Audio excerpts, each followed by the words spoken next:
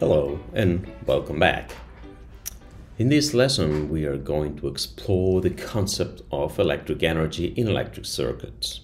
This topic is fundamental to understanding how electric circuits operate, from the simplest household appliances to the complex systems that power entire cities.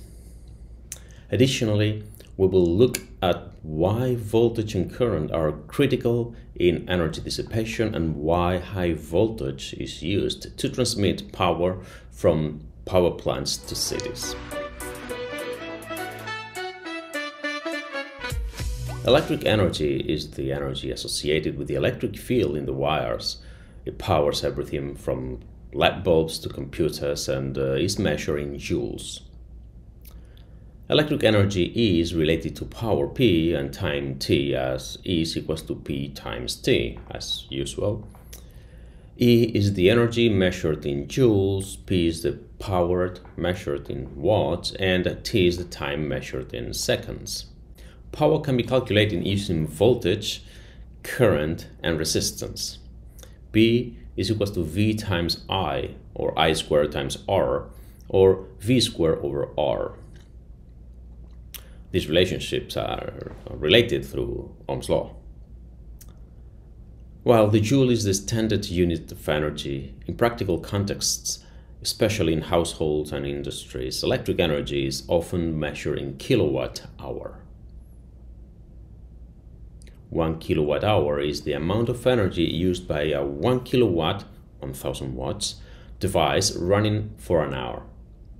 1 kilowatt hour is 1000 watts times 3600 seconds, which is 3.6 million joules. If you run a 100 watt light bulb for 10 hours, the energy consumed is 100 watts times 10 hours is 1 kilowatt hour. This is a common way energy consumption is built, and understanding it helps you grasp the scale of energy used in everyday appliances. So check your electric bill. Let's have a look at the key circuit component, resistors. Resistors consume electric energy by converting it into heat. The power dissipated by a resistor is given by P is equals to I squared R. This indicates that the power loss increases with the square of the current, making current a critical factor in energy dissipation. How does this impact on power losses? The equation P is equals to I squared R and P equals to V squared over R show how voltage and current impact power dissipation. Power loss in resistive components is directly proportional to the square of the current. A higher current leads to significantly higher power loss as heat, which is inefficient and undesirable, especially in power transmission lines. But for a given power level, increasing the voltage allows us to reduce the current, thus minimizing power loss. For example, to transmit 10,000 watts, 10 kilowatts, using low voltage, 100 volts, I equals to P over V, equals to 10,000 over 100, equals to 100 amps. Using high voltage, 10,000 volts, current equals to P over V, 10,000 over 10,000 is 1 amp. So for a given power that you want to transmit, lower current dramatically reduces the power loss as heat, as P loss equals to I squared R. Why high voltage is used for power transmission then? Electrical power is generated at power plants and then transmitted over long distances to reach consumers. To minimize energy loss, power is transmitted at high voltages and low currents. For example, suppose the resistance of a transmission line is 2 ohms.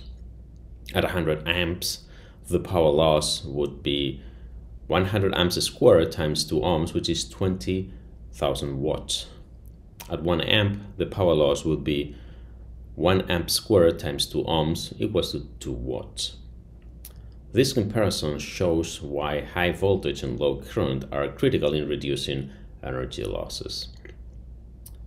Power plants use step-up transformers to increase voltage for transmission and step-down transformers near cities to lower the voltage for safe use in homes and businesses.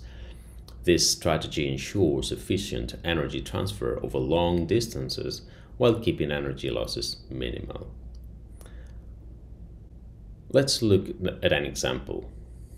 A 1500 watt electric heater runs for 3 hours. How much energy does it consume, and what is the cost of electricity built at 15 cents per kilowatt hour?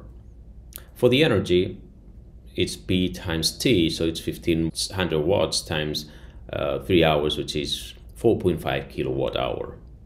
For the cost we have, well, the cost is 4.5 kilowatt hour times $0.15 per kilowatt, so that's $0.675. This shows how understanding energy consumption can help manage electricity costs effectively. To summarize, electric energy is the lifeblood of circuits, powering everything from basic devices to entire cities. We'll learn how energy is measured, the impact of voltage and current on energy dissipation, and why high voltage is crucial for efficient power transmission. Understanding these concepts not only helps in grasping the fundamentals of circuits, but also provides insight into real-world applications like power distribution and cost management in energy consumption. Energy transmission happens with AC, with alternate current, which is something that we will cover in future lessons. Thanks for listening, and may science be with you. By the way, why did the light bulb break up with the battery? Because it found the relationship too one-sided. There just wasn't enough energy to power things.